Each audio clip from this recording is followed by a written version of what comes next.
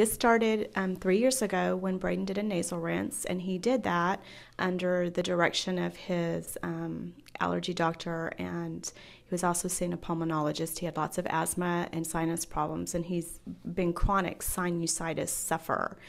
So he did a nasal rinse, and he did one of those squeeze bottles that time. A couple days prior, he had had some resistance and some burning in the back of his head, and he hated it, but we still made him do it. And he squeezed that bottle, and it created an insane amount of pain for him, and he cried for 20 minutes. My eardrum, I was feeling it in my eardrum, in my left ear. Many needles stabbing me rapidly in the ear. Kind of got over it. It was a really rough night, and he went to school, and then over the course of that week he called because he was having that pain in his ear, and I took him to the pediatrician and nothing was found, and we took him to his ENT who had done his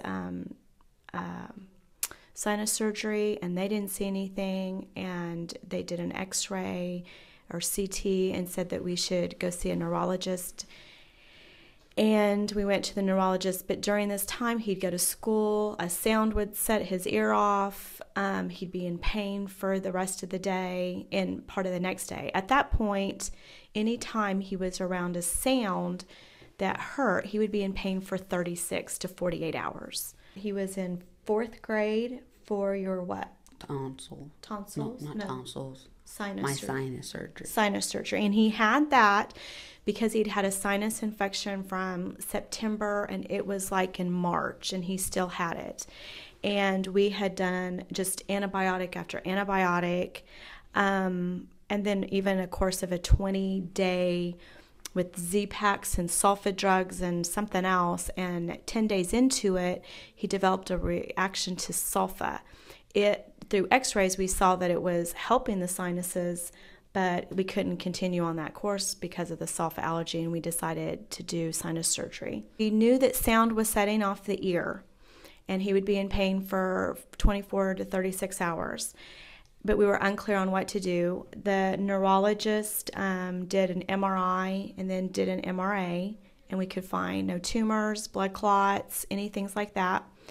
And he was put on Topamax first, which was horrible. It made him like Dopamax. That's how he was. He couldn't even add simple numbers. And then we put him on Neurontin, 400 milligrams. Occasionally he would have maybe a shooting pain or something would set his ear off, but he was fine and able to do regular activities, football, school, all of that. We did a hearing test because he's always had kind of hearing problems, I felt like, and unfortunately the high frequency of the last test set his ear off again, and then we were right back to this repetitive sounds setting his ear off and the pain, so we had to pull him out of school again. And then that September you were playing football, mm-hmm. and had a possible concussion, minor, some neck injury probably with it, and went to the emergency room, although they didn't find anything. In the last 6 days since we've been here, we fixed up my jaw.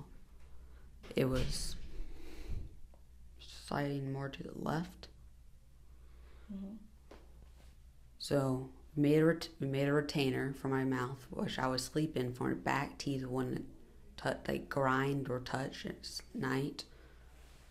And I tried it out for one night, which was last night actually. I woke up at a pain 3 this morning, which I usually wake up at a 7 since September 25th. My voice. Sarah? So the main difference that we saw from last week to this week was he was waking up at a pain level 6 rather than a 7. And then for this last several months, he would go to sleep at a pain level 5. But the pain was coming down faster. He was going to bed at a pain level 3, which was significant. And then yesterday when we came in the morning,